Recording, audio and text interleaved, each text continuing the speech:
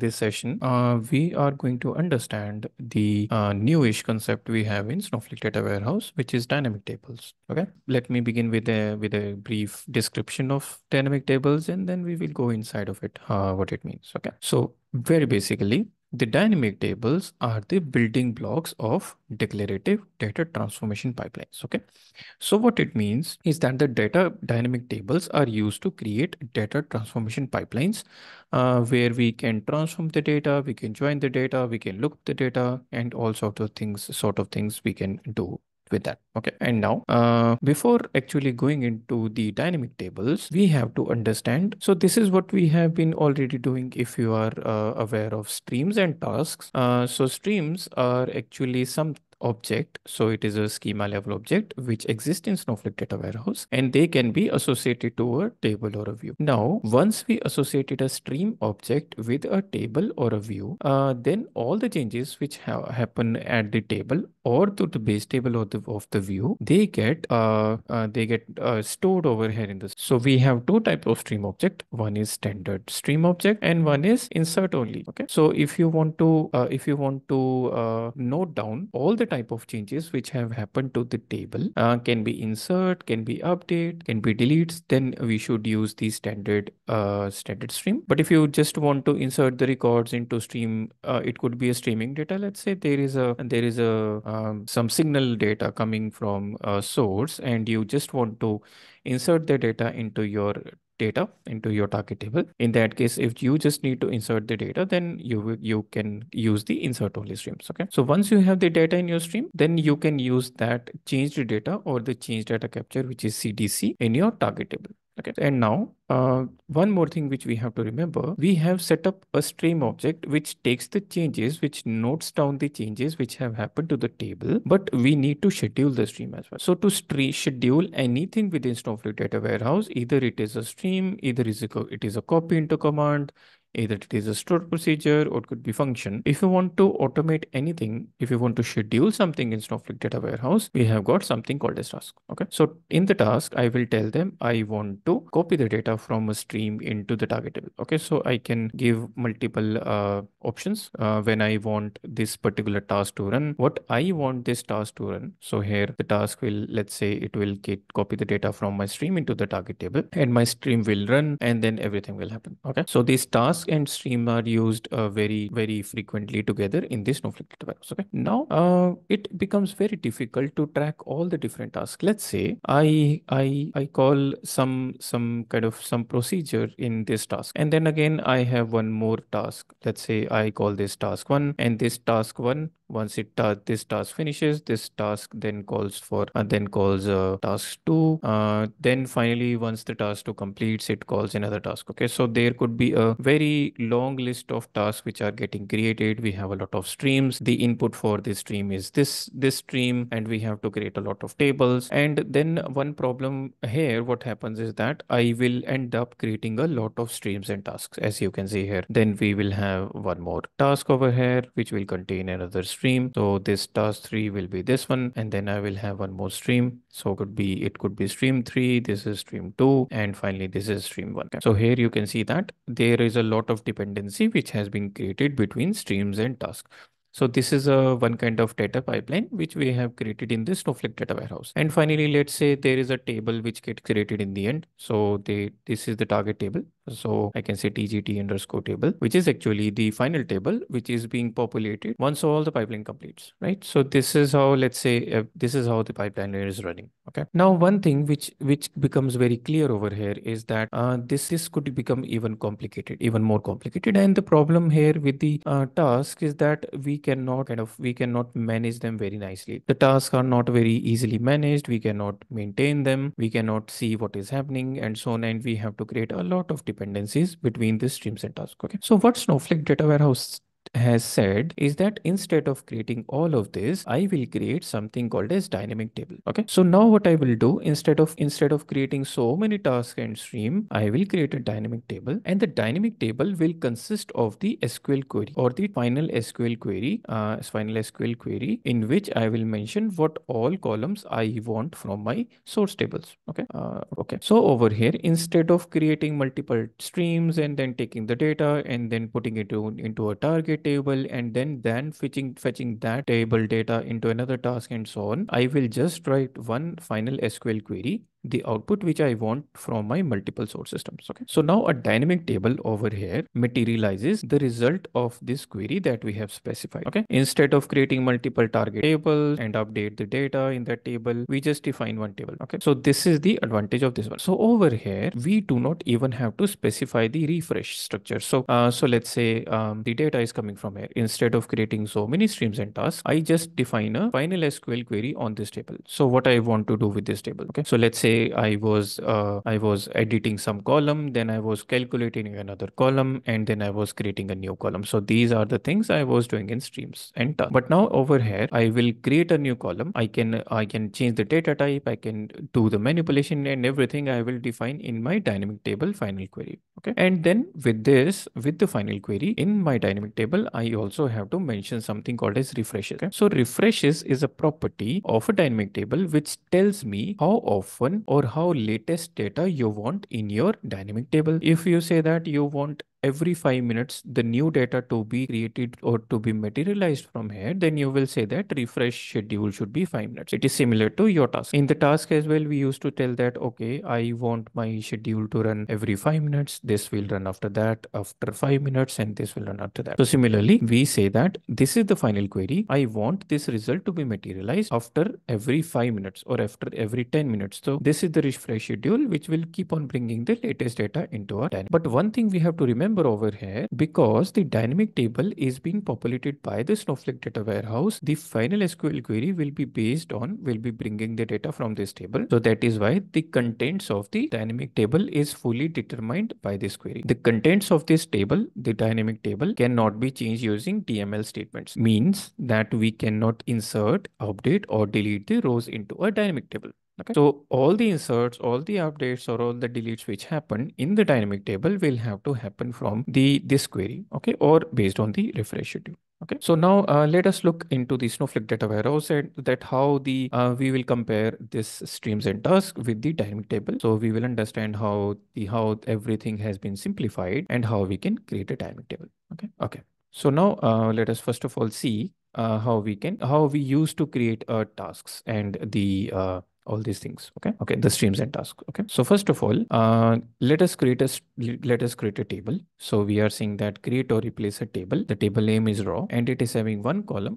Name is where and its data type is variant. Because we are not specifying the schema, the database and schema for this table. So that is why whichever database and schema has been selected over here, this table will be created over here. Okay. So let's say if I want to create it in the DB demo and then SCH demo, now the table will get this raw table will get created into database DB demo and schema SCH demo. Okay. So let's create this table. Okay. So this table is created now. So the table is successful. And now let us do one thing. Let us create a stream on this table. Okay. So this is what we want. So we are saying that create or replace a stream object. If we do not specify what type of stream it is, then it is a standard stream. So all the type of changes which we have on this table will get captured into this. So the stream name is raw stream 1. And again, this stream will get created into this database and schema. And we want this stream to be associated to this step. So let's create the stream. Okay. So the stream is also created. And then finally, we will create one more table. Okay. So this table we can use to populate from this stream. Okay. Okay. So now let's create this table as well. So create or replace a table. The table name is names. It has first column ID, which is integer, first name as string, and last name as a string. Okay. And then what I want to do is that I want to let's create this table again. And then finally, what I want is that we have a stream. Now we want to define a task. So what I will say is that create or replace a task. So I'm creating a task now. The name of the task is row to name, and the warehouse which I want to use is my warehouse. So I can give any warehouse. So right now I have only one warehouse. So I'll give the name. So I'll say the compute underscore warehouse. Okay. So this is the warehouse which I want to use. I am saying that this task will run after every 1 minute. And then when this task has to run, whenever this condition is true, whenever my stream has any input data, or meaning whenever there is any change, or whenever there is any insert, update, or delete on this raw table, this task should run every minute. Okay, so this is how we can create it. And then on top of that, what I want is that I want to merge these records into my target table. I am saying that I want to merge the data into the names table, which we created later on. We are saying that I want these columns when there is a match. If the ID is already there and the metadata is deleted, then I want that record to be deleted in my target table. Whereas when the ID is there, but the action is insert, then I want to insert the record. If the ID does not match, if it means that it is a new record, because the ID which is coming from the stream is not already in the names table. So that is why it is saying when the data is not matched, but the metadata action is insert. The metadata action column is coming from stream. Okay, so this is an additional column which is created inside of stream. And then I am inserting the value. And finally, all these values are created. So all these commands are for the task. Okay, so all these things I have to specify. Now let us, so you can see that I had to write a long script for my streams. I had to define the task. I had to define multiple tables in between. So I had to define this table, which is again a stream table. It is going to store some data. And then I had to create one more target table, which is raw to names. And then I had to define a lot of logics. Let us see how we can do it using dynamic tables. So how we can create a dynamic table? So we will say create or replace a table. So this is a table so this is a source table. So this is something which I have already been created. So this is the table on which I want to create a dynamic table. So when I want to create a dynamic table, I will just say create or replace a dynamic table. This is the name of the table names. And then I will define the lag. Okay? So this is the lag which we have been talking about. This is the refresh schedule. Okay? So I want this dynamic table to be refreshed on every minute. And then the warehouse which has to be used. So I'll say compute underscore warehouse. And then finally, I will give the query. So here you can see that I am directly taking the data from my raw table. I do not have to specify any intermediate table. I do not need any streams to be created. I can say that I want the ID column from my raw table. I want the first name as first name, and I want the last as last name from the source table. I do not have to create any stream at all. I do not have to create any task at all. And this is just like this. I am saving a lot of space. Okay. This table was already there. So I'll just create the dynamic table. So here you can see that how simply we can define a schedule. Okay. These tables are already there. So, okay, I'll create something tt underscore name. Okay. So how you have seen that how easy it is to create a dynamic table. We do not have to create any intermediate table. We do not have to create any streams. We do not have to create any task. We just have to define a query from the source table, and we just have to define that. Okay. Unnecessarily, we do not need all these things. So here you can very well imagine that instead of creating so many complex objects, we just create one table. We define one query inside of it, and then we will just write that query, and we'll provide the schedule on which we want it to be refreshed. Okay. So here you can get the idea how revolutionary this is in this Snowflake data warehouse. Okay. So before that, we have to understand some of the scenarios where you would like to use the dynamic tables. Okay. So first scenario is if you do not want to write the code to track the data dependencies and manage data refreshes. So here you can see that every time for each task, you will have to specify a schedule. If you do not want to go into these details, if you do not want to create so many tasks, you do not want to create so many share streams, you do not want to create so many data refreshes, and you do not want to manage it. Whereas you want Snowflake data warehouse to manage all the refreshes on its own, then you should go with the dynamic tables. And if you do not want to materialize the results based on multiple base tables, you do not want to create a lot of additional tables, and you just want one table where you want everything to be done. That is how on that case you can go with the dynamic tables. Okay. So before that, let us understand a bit more about the Okay, 1 second. So these are the few things we have taken from the documentation, very important things which we would like to discuss now. Okay, so here we can see that what are all the use cases where we want to use the dynamic table. So if you do not want to write the code to track the data dependencies and manage data refreshes. So in here, what we can see is that over here, we do not have to specify anything apart from when I want this table to be updated. You do not need or want to avoid the complexity of streamed and tasks. If you do not want to create so many streams, if you do not want to create so many tasks, we are good with one dynamic table. You do not need to materialize the results of query of multiple base tables. You do not need to build multiple tables to transform the data via an ETL pipeline. You do not need fine-grained refresh schedule control, and you just want to specify the target table refreshness of your pipeline. Okay, and then one more thing which we have to remember, we should go with dynamic tables if you do not need to use unsupported dynamic table query constructs such as stored procedures, non-deterministic function not listed in Snowflake, supported non-deterministic function in full refresh, or external functions. So we should have we cannot. So here you can see that we cannot have stored procedures, we cannot have non-deterministic function when we are using the dynamic tables. Okay, so if you want to call a stored procedure from your streams and tasks, then you should go with streams and tasks instead of calling the dynamic tables. Okay, now there are two types of refreshes which we have in the dynamic table. So the dynamic tables operates in one of the two ways. So first is the incremental refresh. So we are talking about these refreshes. Okay, so incremental refresh says that the automated process analyzes the dynamic tables query and calculates the changes since the last refresh. Okay, so what incremental refresh will do, let's say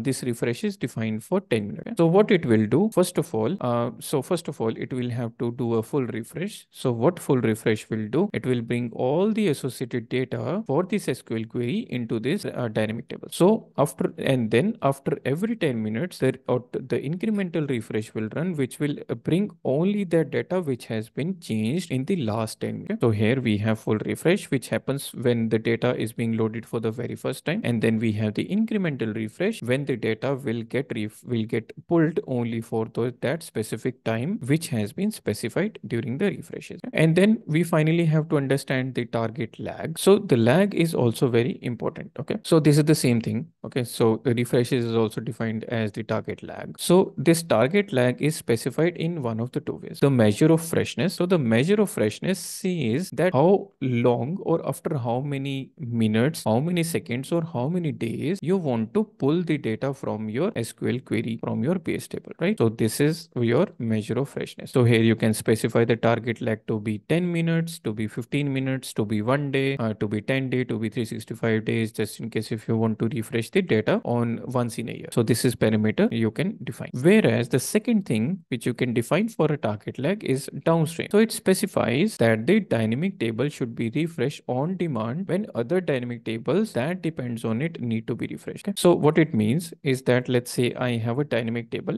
DT1 and then I have a dynamic table DT2. So what I will say is that I will say this DT2 table, let's say this DT2 table is dependent on dynamic table 1, right? So this is the dependency between them. Okay? So now what we are saying is that I am not going to define any freshness for DT1, but I will say the freshness over here for DT1 to be downstream. When I say the downstream, and for let's say DT2, I have set it up to be 15 minutes, then what it means that DT1 should be updated or should be refreshed whenever the downstream table which is dependent on it needs to be refreshed. So now what it will do is that my DT1 should be refreshed before 15 minutes. Okay, before on the 15th minute, my DT2 wants the data from DT1. So my DT1 should get refreshed before 15 minutes. It could be 13 minutes, it could be 10 minutes. So we cannot say for sure when Snowflake Data Warehouse is going to refresh the data into DT1, but we are sure that by 15th minute, this data should be available. The recent data should be available in DT1 to be inserted into DT2. Okay, so these are very nice construct. And then before leaving, I